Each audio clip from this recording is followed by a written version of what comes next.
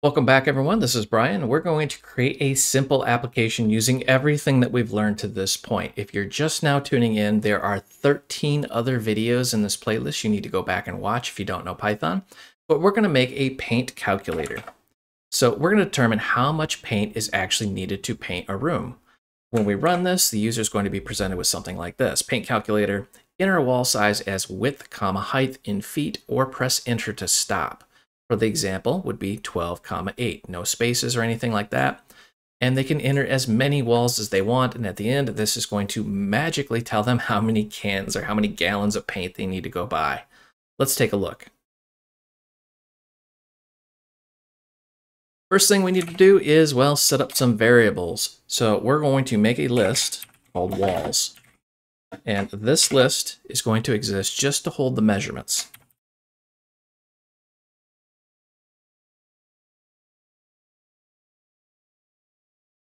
Second thing we're going to add is gallons. This is going to be, well, how many gallons of paint per square feet? And I'm not an expert, but I did go out and look this up on Google. And according to Google, 1 gallon of paint covers 350 square feet.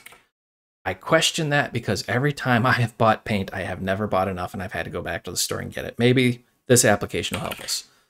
And then total is going to be the total number of gallons of paint we need to go buy. We're going to use this later. Total gallons to buy.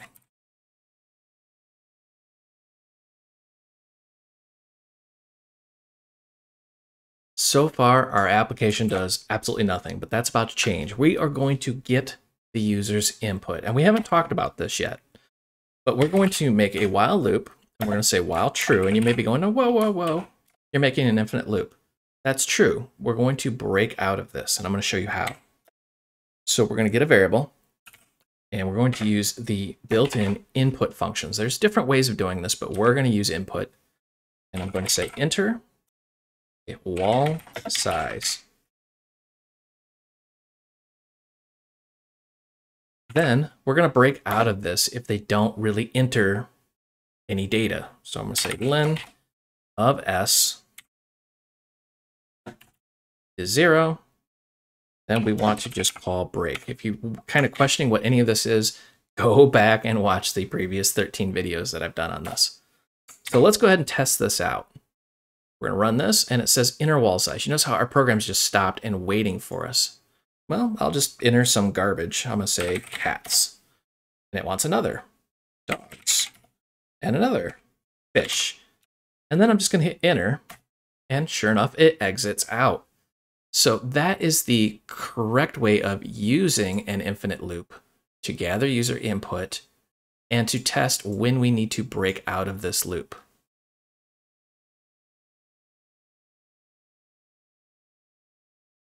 Now that we can get the user input, we need to actually do something with it. And before we try to do anything with it, the first thing we should do is, well, verify that what the user gave us is actually what we're hoping for, or we could have a very bad time. Remember, this whole thing started with the example of 12,8. Well, I entered cats, dogs, fish. I'm not sure how you would calculate the square footage of a cat, but I'm sure it would be interesting and probably involve a trip to the vets. But anyway, so we're going to say sqft equals, and we're going to say s.split, because the s is our variable we got from the input function right up here. And it's going to be a string. So we can treat this as a string and say s_split. And we want to split this on the comma. Again, if you have not a clue what I'm doing here, watch the previous 13 videos. But anyways, string has a built-in function called split, which you can return multiple values based off a character or sequence of character. So our square footage is going to be the return value from that split function. So first thing we're going to do is make sure we actually have 2 values in there. And if it's less than 2, well, we want to tell the user something bad happened. Print, let's go ahead and just say invalid format. And then we're going to break out of here. Now remember, break doesn't really care where it is. It's going to break out of this loop. Let's go ahead and test this out here. So we're going to run this, and it's going to say inner wall size, and I'm going to say, okay, 2, 6. It's working, good. 5, 7. And let's enter some garbage, cats. Uh-oh, invalid format, and it stops the loop and exits the program. So it is actually testing to make sure there are 2 items that is split on a comma.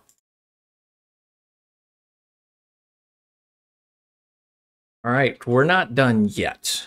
We need to, now that we've gotten the user input, convert it. Because remember, we're working with strings and we want to work with numbers.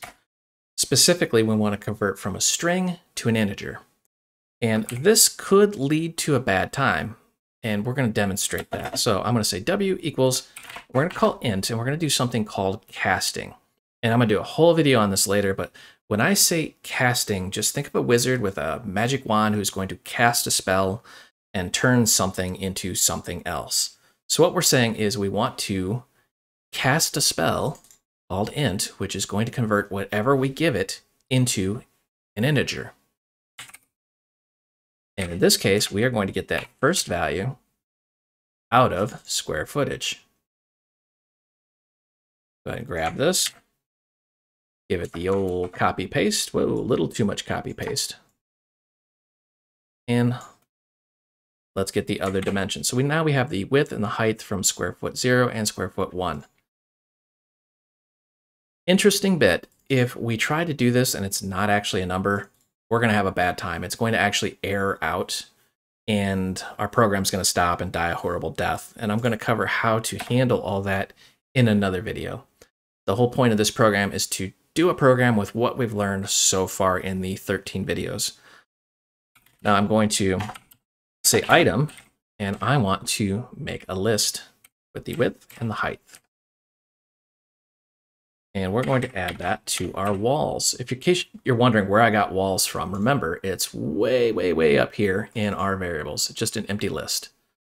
So we're going to say walls, append. Let's go ahead and add that item in here. So now we have a list holding the wall dimensions for every single wall that they add. Let's go ahead and just print that out just to verify, hey, we did something. So adding wall.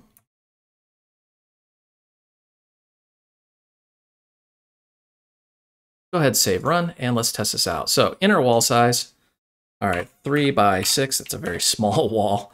And it says adding wall, all right, great. So 8 by 8, let's go ahead and say 9 by 12. Now let's test out this conversion right here and watch it die a horrible death. So I'm going to say 2 by cats. Uh-oh, invalid literal for int with base 10 cats.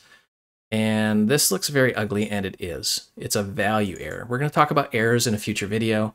I just want you to understand if you get a value error, what's going on is we're basically saying we cannot convert this to a number or specifically to an int.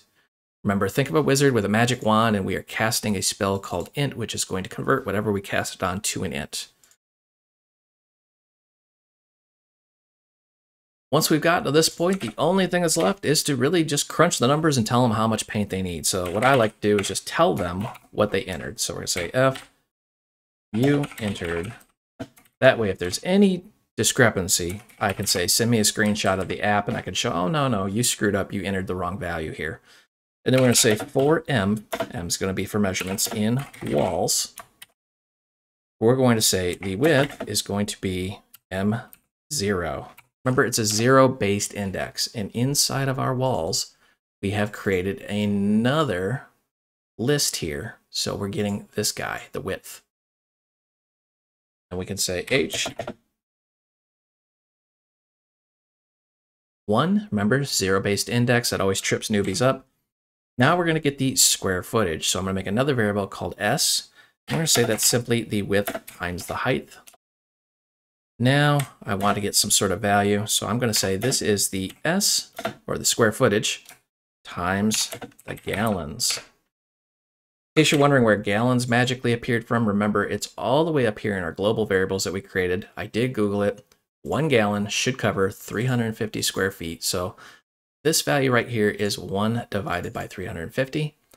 Not a clue if that's accurate. I highly doubt it, even though I do trust Google.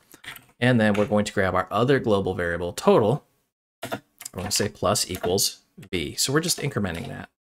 In case you're wondering, plus equal, we did cover this in a previous video. It's basically, we're saying total equals total plus the value, but we're just shorthanding it. Now we're going to drop down and go inward. We're going to dent in, so we're dropping out of this code block right here, and we're going back to the main. We're going to say print, and we're just going to tell them you need to go buy some paint, and this is how much paint you need to go buy.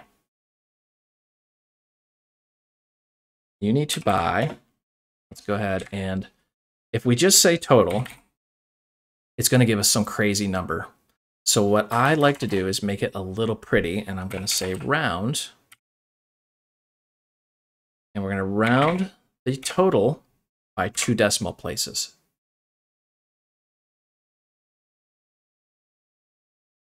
We're going to tell them you need to go buy however many gallons of paint rounded to 2 decimal places. Let's go ahead and test this thing out and see if it works. So I'm going to say 12 by 8, and let's make another one 15 by 9. Actually, let's make it by 8. That'd be weird if the ceiling was different height. And let's go ahead and say we have an 8 by 8 and a 4 by 8. Just kind of a weird shape room. And then I don't want to enter anymore, so I'm just going to hit enter. And you need to buy 1 gallon of paint. Basically, it's going to use less than a gallon. I should have some left over. I don't know how accurate that is, and honestly, I'm kind of looking at my little office here going, I think it's going to take more than a gallon to do this. So when in doubt, blame Google. But the major takeaway from this video is, even though we're only 13 videos in and we've really just scratched the surface of what Python can do, you can make some pretty interesting programming logic. We just did a simple application, which is a paint calculator telling us how much paint we need to buy. We're letting the user enter any number of walls they want. We are verifying that user input, and then we're converting that input into the correct data type, and then we're calculating how much they need and giving it back to the end user. I hope you enjoyed this video. You can find the source code out on github.com. If you need additional help, myself and thousands of other developers are hanging out in the Void Realms Facebook group. This is a large group with lots of developers, and we talk about everything technology related, not just the technology that you just watched. And if you want official training, I do develop courses out on udemy.com. This is official classroom style training. If you go out there and the course you're looking for is just simply not there, drop me a note. I'm either working on it or I will actually develop it. I will put a link down below for all 3 of those. And as always, help me help you. Smash that like and subscribe button. The more popular these videos become, the more I'll create and publish out on YouTube. Thank you for watching.